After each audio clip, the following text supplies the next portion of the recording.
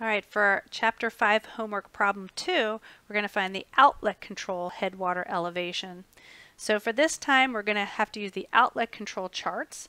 And so now we'll move to chart 11. And in order to use that chart, we'll have to use the turning point. So our first data we'll put in will be the diameter of the pipe, which is the 24 inches.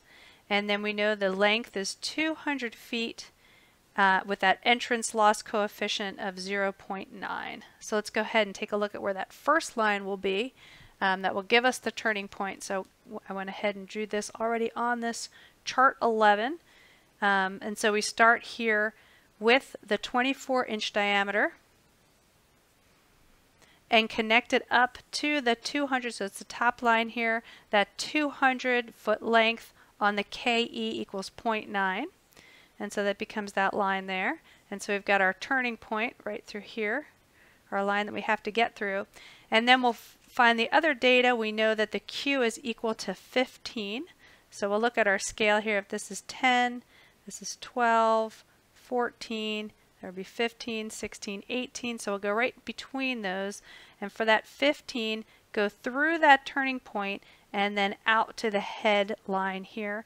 And we see that this is 3 and 4, so 3.2, 3.4, 3.6. Looks like it's coming right in there at 3.8. And so we'll use that value for the head. Remember, going through the turning line for that to work. So for that Q of 15 cubic feet per second, that does give us a head value of 3.8 feet. But we're not done yet because in order to make this work out, we have to find that headwater. So we'll find the headwater first and then the elevation. So the headwater is equal to that head plus the tailwater minus the slope times the length. And I'm getting that formula from the formula sheet on that second page where we have that drawing there. It's an important drawing to keep in mind because we should think about what we're looking for at the end here for that outlet control headwater elevation. So here's my chart and here's everything that's going on. For my headwater, remember that I've got this headwater is this section right here. So in order even to find that outlet elevation that I'm interested in for headwater, I'm still going to add that to the inlet invert to find that elevation in the end. So I wanted to show that picture so you could see that. Also, here is the formula that I'm using to find that headwater on your handout there. Okay, so let's put those values in. For the head then, it is 3.8 feet, plus that tailwater depth is 1.5 feet, minus that slope, and I went ahead and calculated that from these different elevations. So inlet invert was 112, outlet invert was 108, and that occurs over a length of 200 feet, so that gives us a slope of 0.02 or 2%, and that runs over that whole 200-foot length.